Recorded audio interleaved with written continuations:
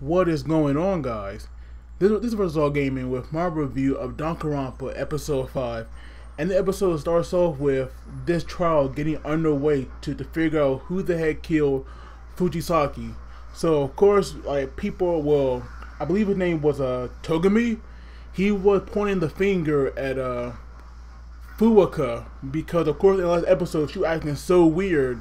And of course, we found information about some serial killer that was called Genocider Chow. So of course, because of her, like, knows something about it, Togami was blaming her. But he made a good point. He said at the same time as her, but at the same time as not. So Nagi, he figured out that she had a split personality, and when they figured that out, she actually snaps because her fear of blood just take over. And that's when that serial killer actually came out. And I gotta say, that switch, holy crap, it was crazy. I never thought a girl like that can be such a crazy killer, because her other side, that Genocider, when that came out, and the way that her tongue was like, her tongue seemed like even longer when she changed. I don't know how that's possible, but her tongue got so freaking long that, of course, it was like hanging out her mouth, even when she wasn't talking, like her tongue was still out. And even throughout the episode, she was always in that, in that personality. So I'm not sure if that gonna be the killer that's always gonna be around, or maybe she'll change back in this episode. I'm not really sure, but it turns out that she only kills guys, and she had no idea that Fujisaki was a male, because like Mono Bear said, she was a trap because she had like a very weak body or personality, and her, or his like upbringing, it was just like wearing down on him. And his secret was that Mono Bear was going to bring out that secret about him being a guy. So rather than him wanting to kill somebody, to keep his secret, he actually wanted to change himself. And for that to happen, he had to become a real male. And so he actually met up with the killer. And those two are actually going to work together to help change him, so that even though his secret might be exposed, at least he'll be able to find his true self. So of course, like, people kind of like point the finger at people. Like, at first it was that Genocider show, but of course it wasn't her. But after she found out that Fujisaki wasn't male, she did get kind of mad, and that's when she wished she had killed him. But then Nagi actually blamed Togami, because Togami like knew a lot about this, and the way that his body was hanging, because they used that extension cord from the library, which we all know Togami was hanging there a lot in last episode, so it made kind of sense to blame him. But I knew right away that what was going to be Togami, just because it was like way too early in the episode for them to find a killer already. So I knew right there it wasn't going to be him. But who the killer is, though, I was definitely not expecting that, because for some reason I just never thought that he would kill, especially Fujisaki.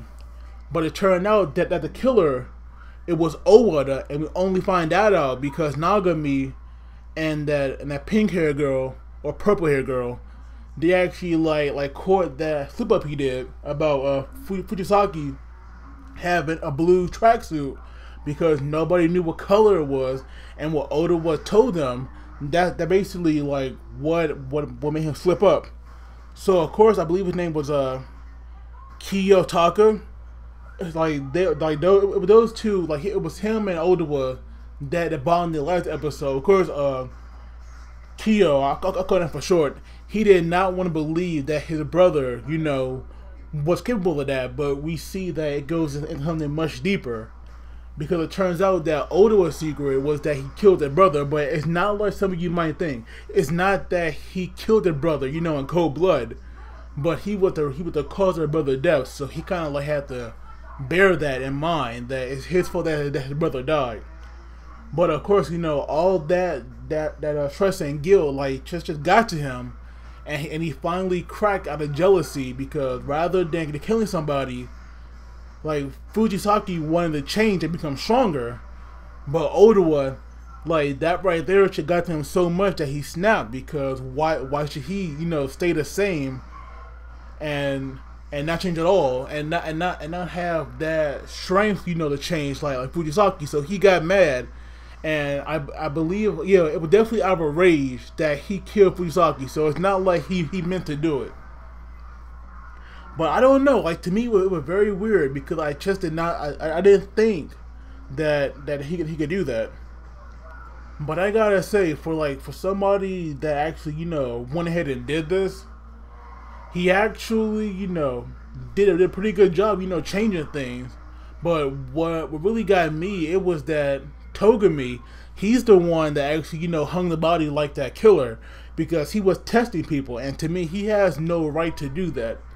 But I at least got to say, I definitely like his determination to live, and if he does make it to the end, like I think that him and Nagi are definitely going to be like the final two left, and maybe that other girl, because she definitely seems pretty smart and she knows her stuff. So maybe those three will be like the top people, because if they die, you know, and like in upcoming episodes, I'm definitely going to be like really surprised about that. But man, I gotta say, the way that Odawa went out, it was messed up. It was like really messed up. But I do believe that I was definitely right in my last video, or one of them, where I said they definitely died by what they love the most. Just like Leon died by baseball, Odawa died being on a bike, because we all know that he was a bike gang leader that he took over from his deceased brother.